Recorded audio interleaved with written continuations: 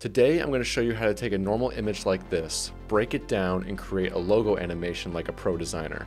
I'm DJ from Eternal Visuals. Let's not waste any time, let's get into it. Our first step is to bring our image into Adobe Illustrator by going to File, Place to create a vector version of our image. We need vectors because they're not based off of pixels, they're based off of a mathematical position. So no matter how large you make an object, it won't get blurry or pixelated. Pretty cool. We have no more than 3 colors in this image, so I chose the option 3 colors. Once it's converted, click Expand and Ungroup. Then use the pen tool to create shapes around your objects and select Divide Object below to act as a cookie cutter to separate our objects. From watching the commercial, I know we need the spikes, flame, head, arm, circle, and main text as separate objects. If it moves, we need a layer.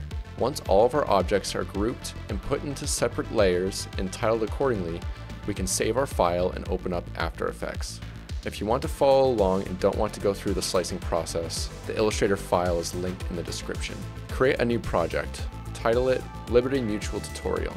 Click File, Import Files, and select your Illustrator file. Make sure under Composition to select Retain Layer Sizes. Drag your composition onto your timeline and then double-click your comp to see all of your layers. Select all of your layers and check off the star icon. This tells After Effects these layers are vectors, so they won't pixelate when we change the scale.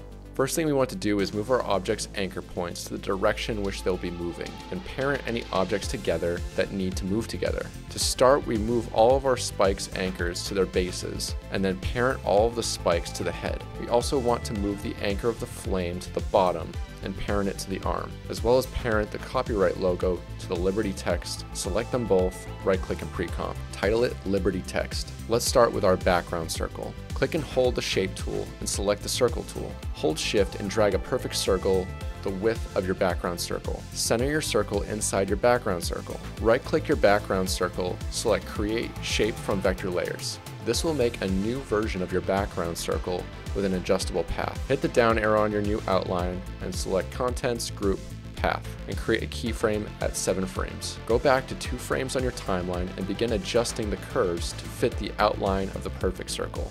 You should now have the perfect circle transforming into our Liberty circle. Let's move to the arm and head movement. Go to 11 frames on your timeline and select your head. Move the position keyframe by hitting P on your keyboard.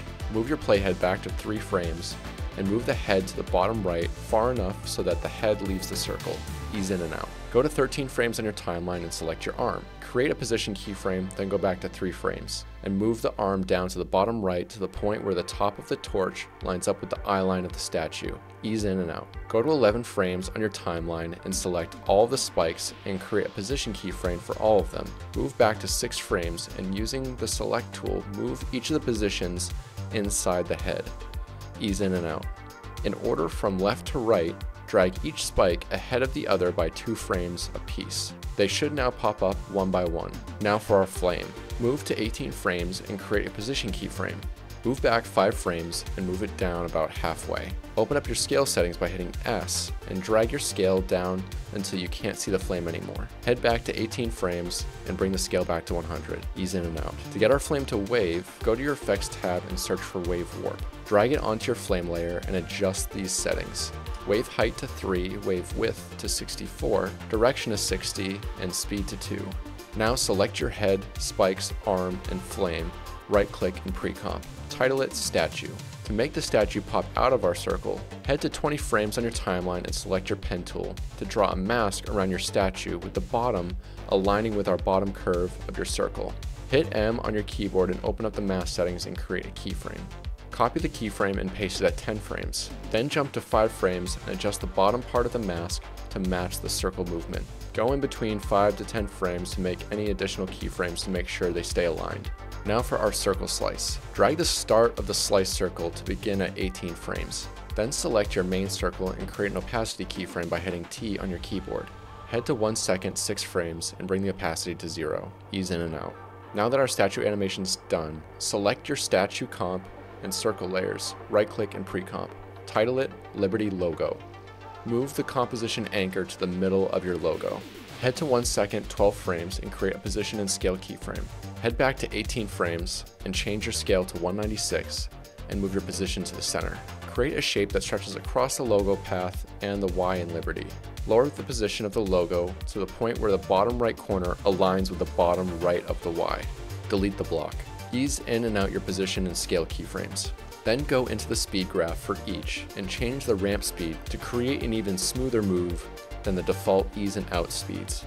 Now let's create our text animation. Select your Liberty text comp and jump to 1 second 17 frames. Create a position keyframe. Then go back to 18 frames and move your position so the last letter falls behind the logo. Ease in and out. Go back into your speed graph and create a smoother ramp. To reveal our text, move your playhead to 1 second 17 frames on your timeline. Grab your shape tool and create a mask around your text. Bring the top and bottom as close as possible without cutting them off. Create a mask keyframe by hitting M on your keyboard. Move back on your timeline to right when the letters go past the logo and move the left side of the mask to the middle of the logo. Move back a few more frames and keep adjusting the mask back to the center of the circle. Then move the mask to be completely flat to hide any leftover letters. And we have our final look.